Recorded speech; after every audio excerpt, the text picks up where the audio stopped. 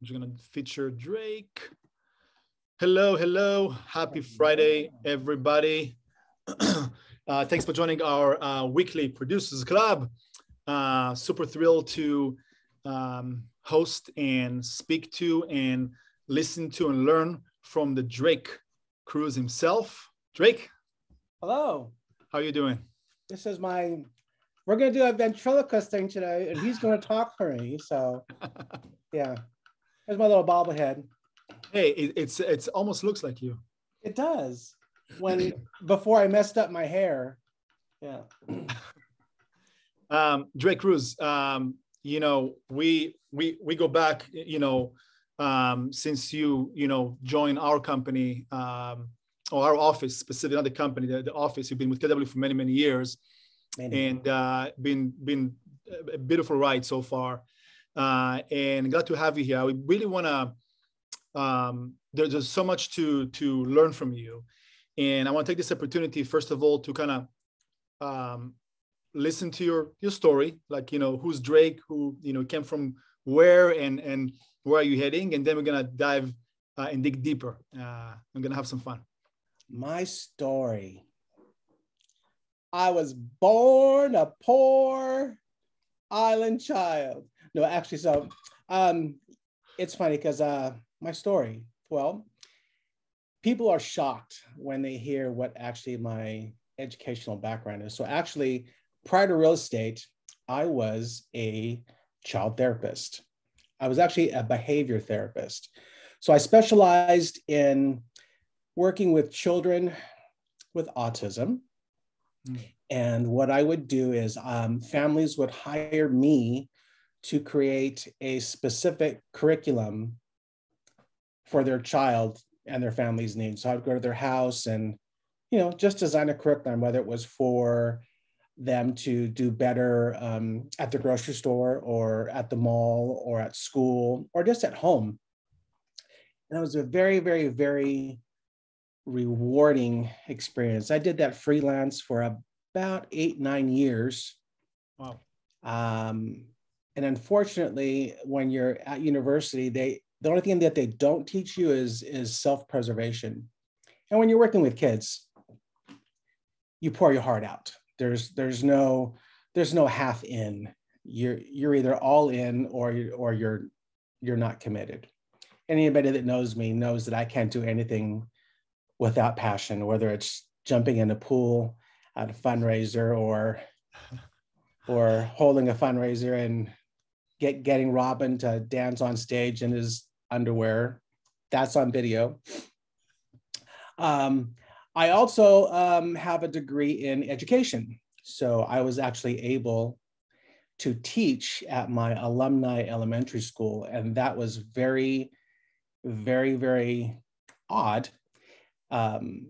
Because every time I got called into the principal's office as a teacher, I had flashbacks of when I was getting called to the principal's office as a child.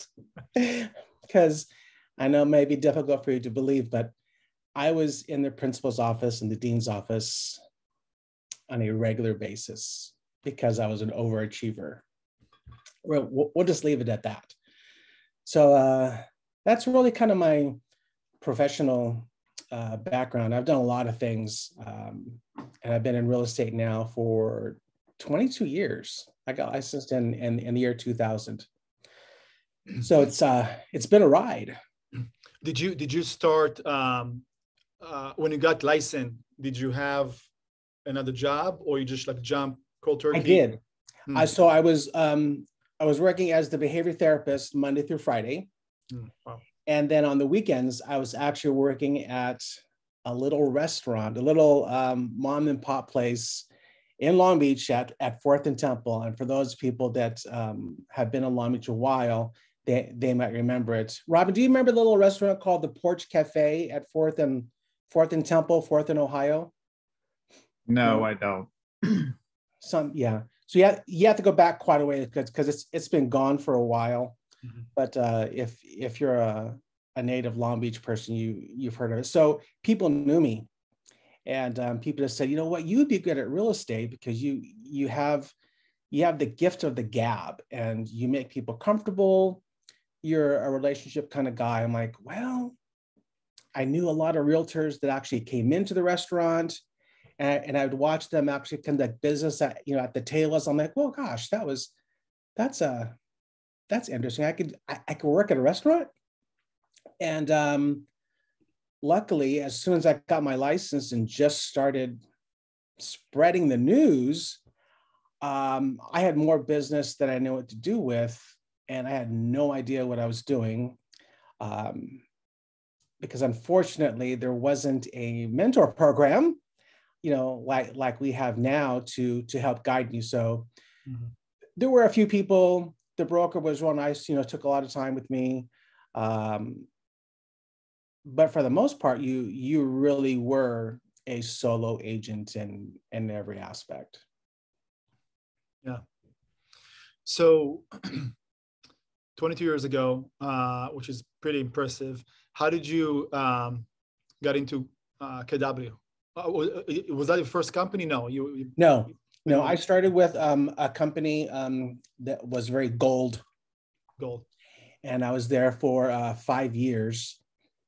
And I remember walking. The first place I ever walked into was over at Marina Pacifica, a little place called, I think they were called Shoreline, actually, way back like where Tantalum. And I remember walking, and there was a broker manager there. I don't know if you guys remember Bill Miller.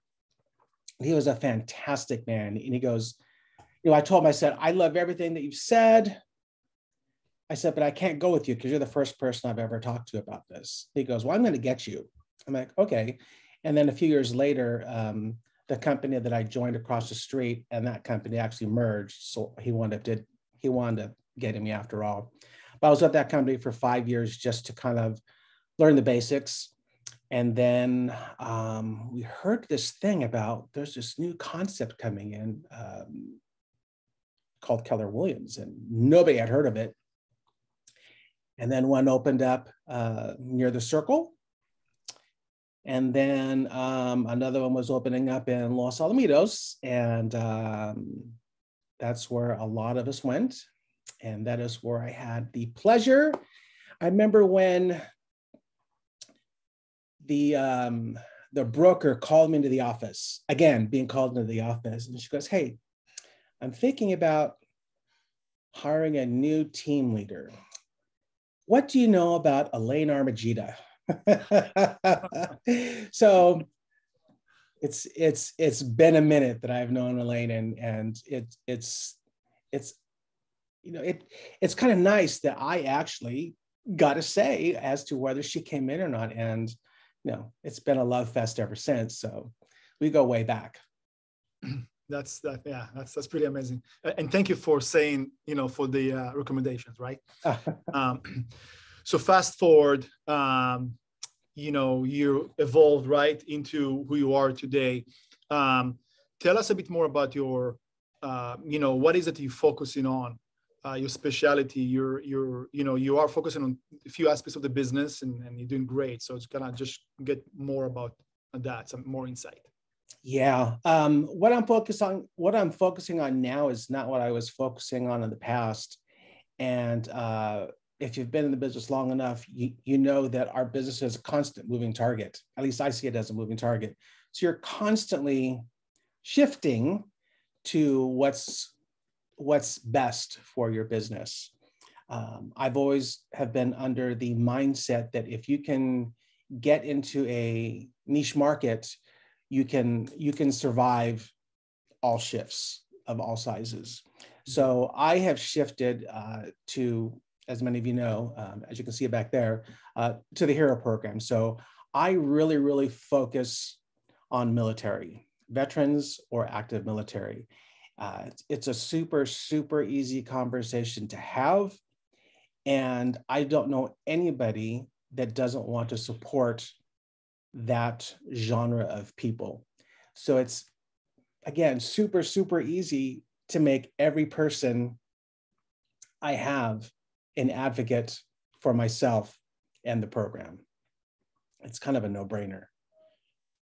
How did you choose to go to that path? Actually, a former in-house lender that I had worked with at the KW office was introduced to the program by another agent of his from another office. And he goes, Drake, he goes, hey, I just got introduced to this foundation. And he goes, it's screaming you all over it.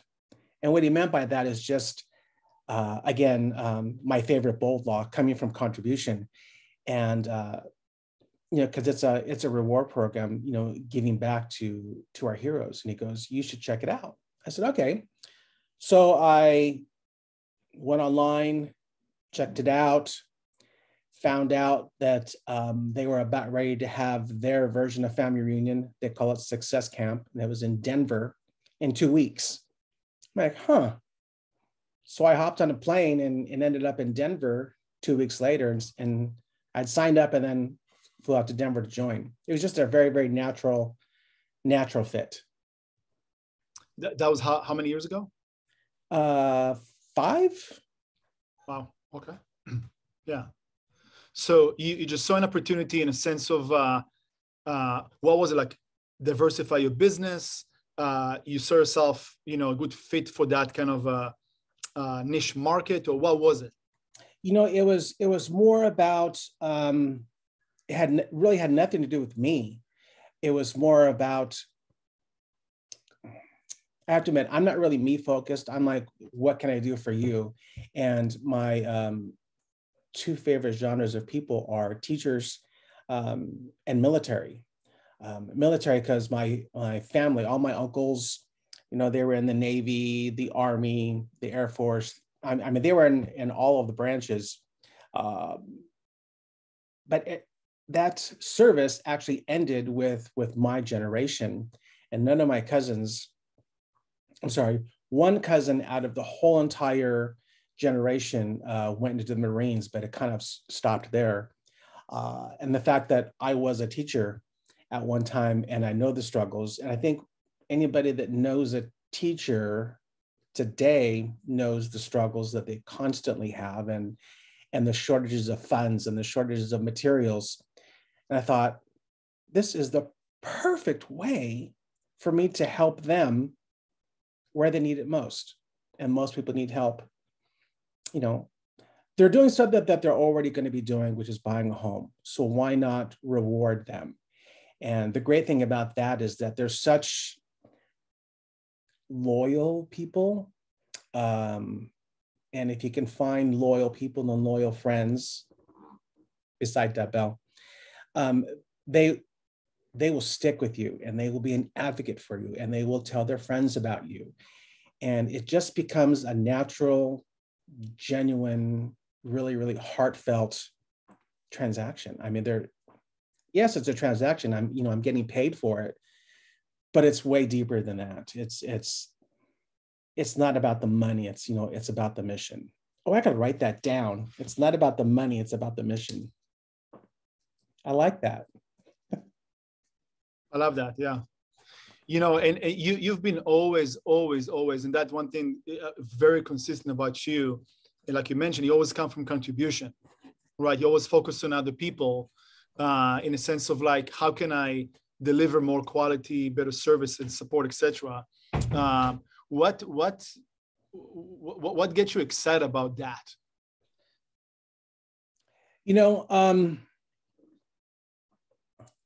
You've got some big people on here, and I'm going to use Allison as an example because, how can you not admire her and her business-like qualities and just, even her generosity? I've seen her change, over the decades as well. But wow, and I totally just lost my train of thought. I had a dead bell moment. Sorry. So, no, it's about repeat the question again. It's about coming from you see, it just shows, how given you are, right? You're about to give us the insight about you being a giver and what gets you excited about it. And then you gave shout out to Allison and you. Okay. So I mean, we hear over and over and over again, you know, it's all about listings. It's all about listings, and that's very, very true. But when it comes down, you know, and I'll admit it, yes, of course I love listings. Who doesn't? But I get way more excited when I'm handing that first-time buyer a set of keys. It just feels good. And, you know, when you are helping people achieve something that they've only dreamt about, and you are there at the exact precise moment that it happens, you can't beat that. And I am, you know, I'm a touchy-feely kind of guy anyways, so it resonates with me. And I, you know, hi, my name is Drake, and I love being a buyer's agent. Well, I love being a realtor, but I love being a buyer's agent. It just feels good. So it gives you that satisfaction of really Absolutely. Plus, you know, it's not just the house. You know, I always, you know, let them know, okay, well, if you need help spending more money, you know, like remodeling and design stuff, I'm more than happy to spend your money, because that's one thing that I think I'm pretty good at is design and changing floor plans and knowing materials for backsplashes and counters and whatever it is. I love that kind of stuff because I spent a lot of time at model homes. So I know what's out there. I know that today's wallpaper is not your grandma's wallpaper anymore. And, you know, there's been a whole entire revolution of design. And I watch it on TV and I see it in person as often as I can. So I love spending people's money that way. Yeah, purposefully. Mm-hmm. What is it that you do today? It might be the same thing, but you know, again, a lot of people here don't really know you that well, which is this is the opportunity. What is it you're doing today, same or different than before, to position yourself to how the market is behaving now, and maybe in the future, maybe differently? Nobody knows, right? I am huge with making sure, okay, one of the most scary statistics I've ever heard, and I think we've all heard of a version of it, is something like 70% of consumers would use their realtor that sold them the house to buy their next house. Yet only like, what is it, 9 or 11% do, because they can't remember who their realtor is. Mm-hmm. That is 1000% not ever going to happen to me, because I keep in contact with people that I've sold homes from way back in the early 2000s. And talk about database. It's all about the database. And I made it was a really funny joke. I think I mentioned this on the last panel that I was with. So my listing that I have right now, I think we're opening escrow on Monday. I sold that to them 19 years ago. Mm. And the funny thing is when I did my first open house last Saturday in 2.5 years, my mentee was born the year I sold them the house. So, you know, I'm just involved as much as I can be in their lives, the ones that will accept me. You know, I'm always talking to them, regardless of whether I'm being invited over for dinner or not, or drinks is probably a lot more common, or even coffee. But I just do stuff with them as often as I possibly can by staying in touch with them and just being involved. So for you new agents, when you are closing your transactions, you know, I should say if it's the right fit for your personality and you guys actually are fond of each other, be a part of their life. And right now I wrote down on my accountability sheet, I'm going to be doing something in regards to babies, because for some reason, there's been about 6 or 7 babies born in my database last year. I think it's COVID.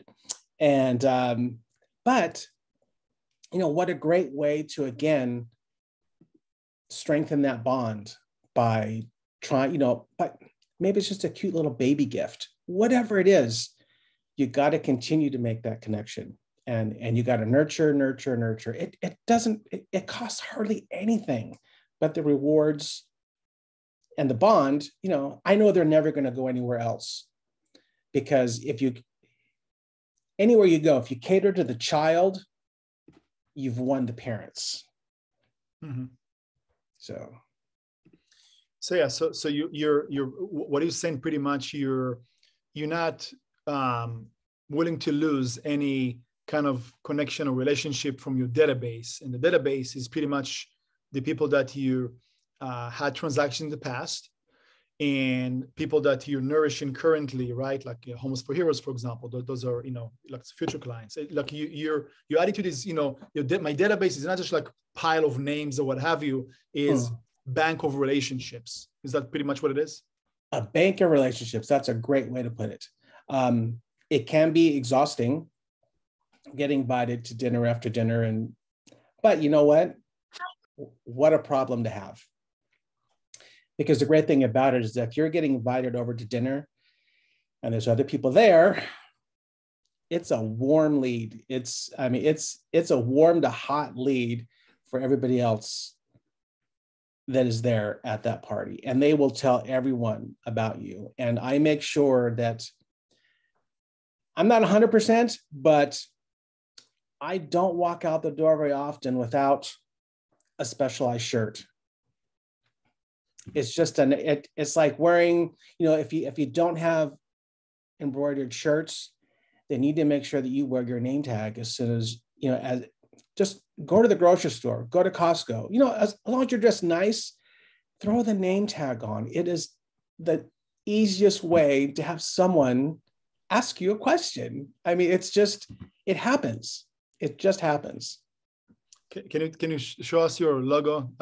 What does it say? Drake Cruz. Yeah. So, what are you? Sorry, go ahead. It's like every time I do videos here at the home office, what's behind you matters. I would have cleaned up a little bit. That's why I think I had to change the camera angle, because I like, the desk clean, but it's free advertising space behind you. Why not use it? Mm-hmm. So, yeah. What are your thoughts about, one's promotion, marketing, logo, identity? I clearly, you have your own logo and identity, but like, if you were to consult to someone else, right, that is in the business, brand consistency, etc., how would you go about that? It's all about consistency. And has my logo changed over the years? Absolutely. I think it's been Drake for Homes from the get-go. But it just looks a little different, but it's always basically been the same name. And I think that is huge, because when you are, especially when you're starting out, you might think that you're not getting any traction. But what we have to realize is what you're actually doing is you're laying the foundation for the future. And it is so, so uber important that you take some time to think about your work name, your tagline, whatever it is. It's a small bit, but when it's done over the years, thousands of times, people just remember it. And if you can be a little bit, I don't want to say quirky or catchy, because obviously there's quite a few of us that have taglines. There's quite a few of us that have, mottos, whatever you want to call them. So trying to stick out and be unique is, there's a little bit of work involved. But one of my mentees, oh my gosh, her tagline on her email is something about happiness is eating tacos in your new home. I thought that was fantastic because I'm never going to forget it. And so I'm like, okay, girl, so when you close a home, you need to bring a taco truck and invite the whole entire neighborhood there because I think it's brilliant. And she kind of laughed. She goes, really? I'm like, it's brilliant. I said, you have no idea because you're brand new still, but it's brilliant. Because who doesn't love tacos? And if you don't like tacos, we cannot be friends. Sorry. Tell us something fun about Drake. Okay, you know how gremlins don't get gremlins wet, right? Don't give Drake alcohol. I can be convinced to do just about anything if you give me a nice scotch. It's terrible. It's terrible. Ask Robin. I was just about to say, I feel like Robin wanna pitch in.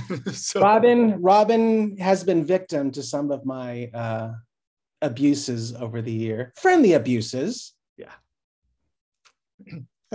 Maybe. Yeah, so if you ever want to see Robin dancing in his underwear, just let me know because I have video. It's on YouTube. It's super, super easy to find. So you two, not long ago, we all of us had the pleasure to be guests at Alison Van Wig's house. She did like amazing mastermind, and you and Robin did what at the end, and for what purpose? Okay, I blame Hallie and Deb Bell for this one because I thought they were kidding. So I just remember you, sir. So maybe I'll blame you. You were talking with Robin next to the pool, and I just made a joke that the last time that Robin and I were together at a pool, I got to push him in for his birthday. And then some certain team leader that was within earshot said, well, why don't we raise money? I'm like, I'm not getting in the pool. It's not happening.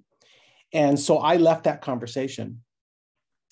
And then the wonderful evening takes place. And I get up because it's time for me to go. So I thought, and Deb goes, come over here, come over here. I'm like, what? She goes, hold on a second. And then they started announcing how much money they had raised because evidently people thought that it would be funny to see us both jump in the pool. So they raised, I want to say $620. It's amazing. I don't understand it. And then Elaine goes and matches it just to see a guy from Germany and Iceland jump in the pool.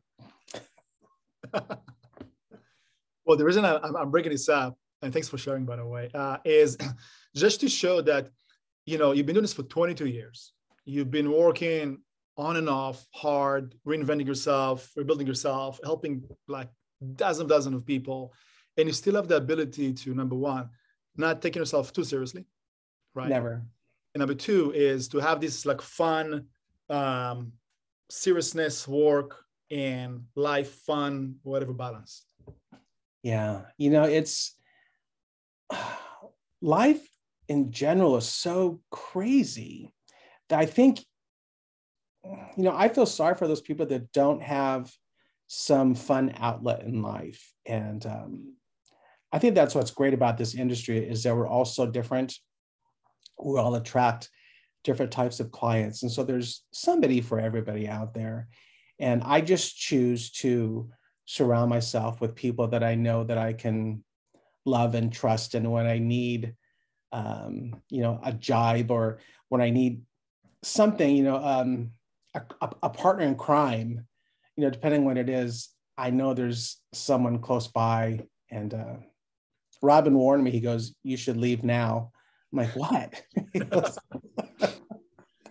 Robin, fail warning. Fail. Yeah.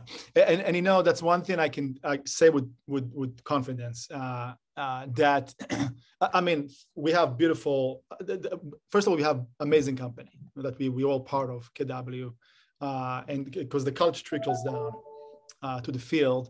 And I can say the same thing for all of my offices. Everybody's going to feel great about it, right? But for sure, the coastal office in Long Beach that you're part of, and you have significant portion of that contribution to the office culture, right? The camaraderie. It's really beautiful, and it's rare in a sense of like how everybody really collaborate and just really want to help one another, inspire one another, and also just have fun. Yeah, we have a long, deep, rich history of some incredible fundraisers, and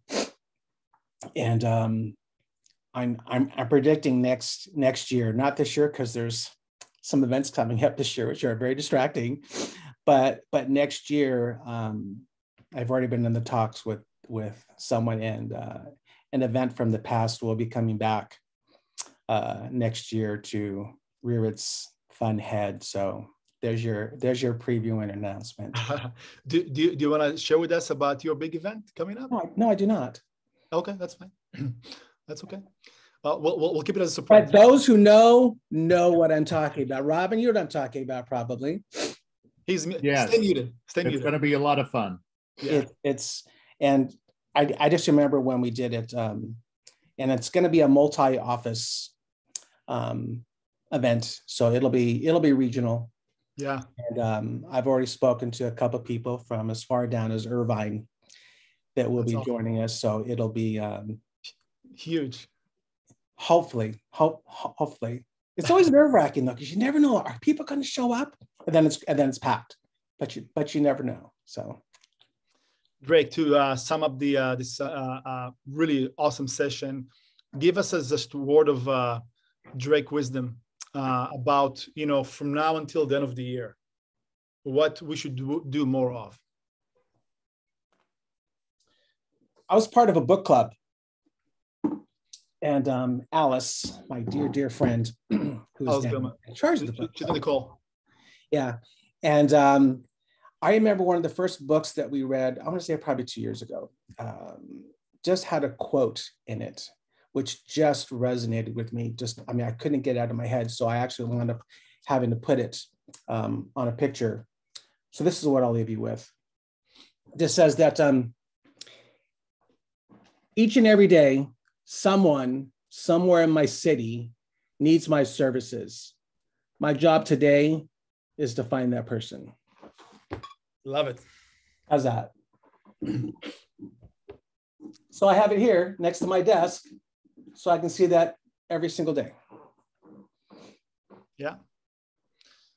So keep looking every day, day to day. Someone needs you. Someone needs you. Yeah. We need you, Meny. We need you, Drake. Well, love is in the air for sure. I'm gonna get my captain hat. Drake Cruz, it's been a pleasure. And thank you for being a beautiful person inside out, and for being generous to share that wisdom with us today. Anytime, sir. Anytime. And thanks everybody for being here. And we're going to see you out there. Keep it up.